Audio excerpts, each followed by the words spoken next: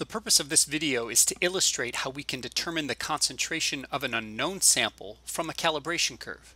To do so, we will rely on the calibration statistics we determined in the previous videos. We are going to be working with unknown sample number 1 in this video. For each of the 3 analyzed aliquots, we need to first convert detector responses into blank corrected detector responses.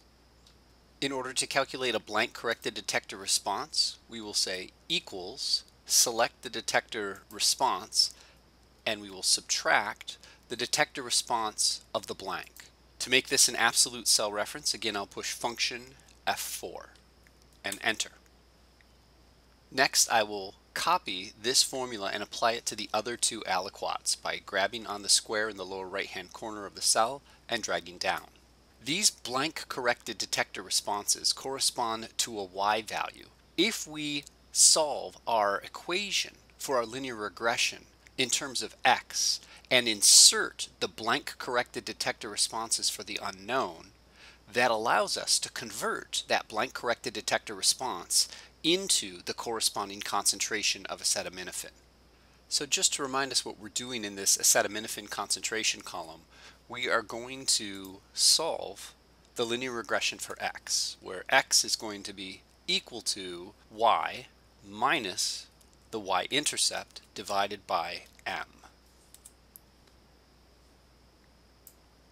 So let's apply this formula to solve for the acetaminophen concentration.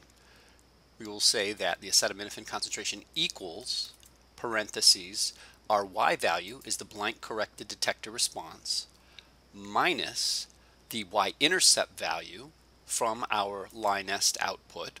And because this y-intercept value is going to be the same across all of these 3 aliquots, and I don't want this cell reference to change as I drag down, let's make this an absolute cell reference.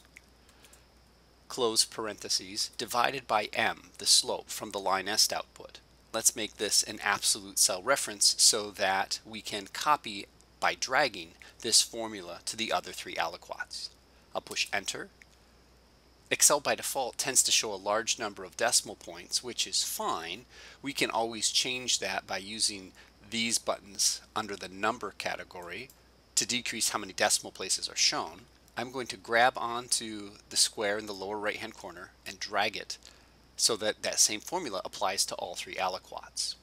Next, I want to increase the amount of space I have here in my unknown sample 1 box, and so I'm going to right click on the K column and select insert, and maybe we'll insert 1 additional column so that we have space to calculate some statistics.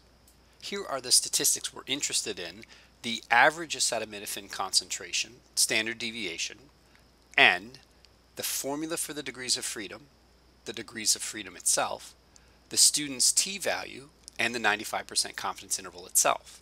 To calculate the average acetaminophen concentration for our unknown, we will say equals average, open parentheses, and then select by left clicking and dragging the 3 concentrations that we calculated from the linear regression.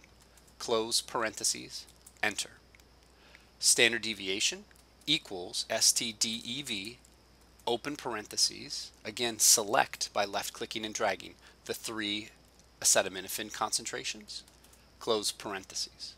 N, which we can visually see is 3, but let's just use the formula because that could come in handy if we were to change how many aliquots were analyzed or make modifications to our spreadsheet later. Count those same 3, N parentheses.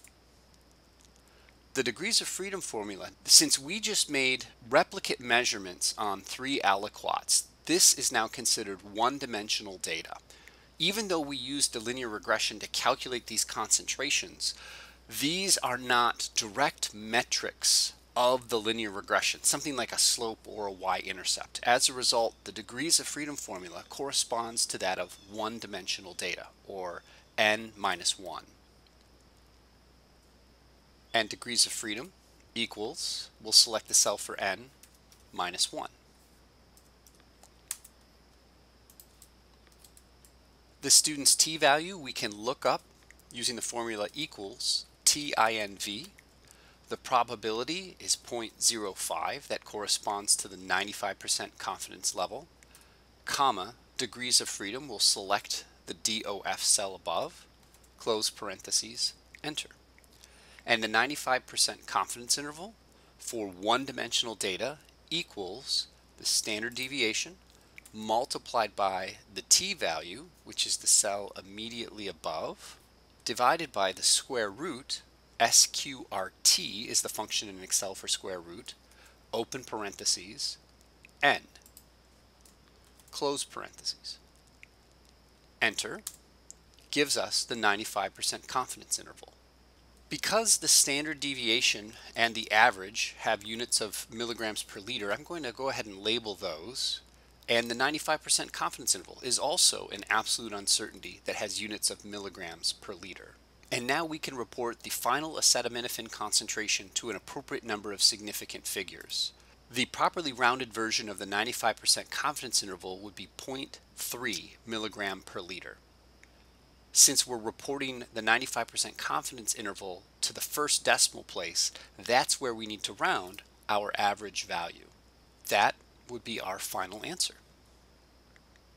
Your instructor might ask you to work with the data for unknown sample number 2 in order to calculate the average acetaminophen concentration corresponding to sample number 2. This concludes this video.